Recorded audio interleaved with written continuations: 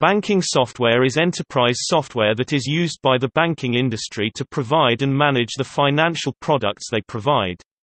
Within retail banks, banking software typically refers to core banking software and all its interfaces that allows them to connect to other modular software and to the interbank networks. Within investment banking, banking software typically refer to the trading software used to access capital markets.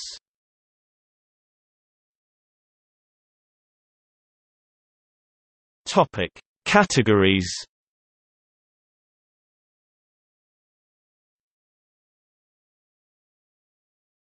Topic: Retail banks. Commercial or retail banks use what is known as core banking software, which record and manage the transactions made by the bank's customers to their accounts. For example, it allows a customer to go to any branch of the bank and do its banking from there. In essence, it frees the customer from their home branch and enables them to do banking anywhere. Further, the bank's databases can be connected to other channels such as ATMs, internet banking, payment networks, and SMS-based banking. Banking software is used by millions of users across hundreds or thousands of branches. This means that the software must be managed on many machines even in a small bank. The core banking system is a major investment for a retail banks, and maintaining and managing the system can represent a large part of the cost of running a bank.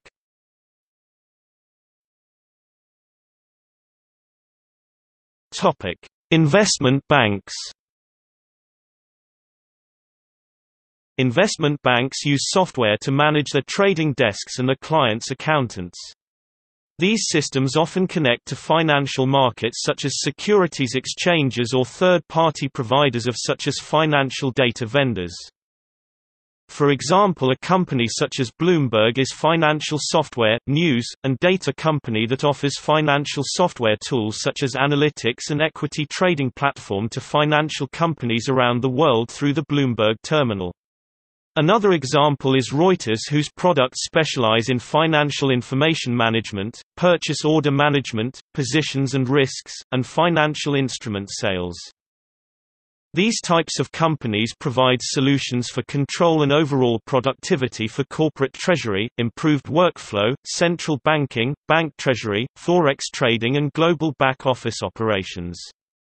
Examples of these back-office tasks include IT departments that keep the phones and computers running, operations architecture, accounting, and human resources, customer relations, and sales and marketing, where they come in contact with their customers. With the help of these software companies, there is efficiency and proper management of transactions both in the front and back offices of the banking firms and other financial institutions.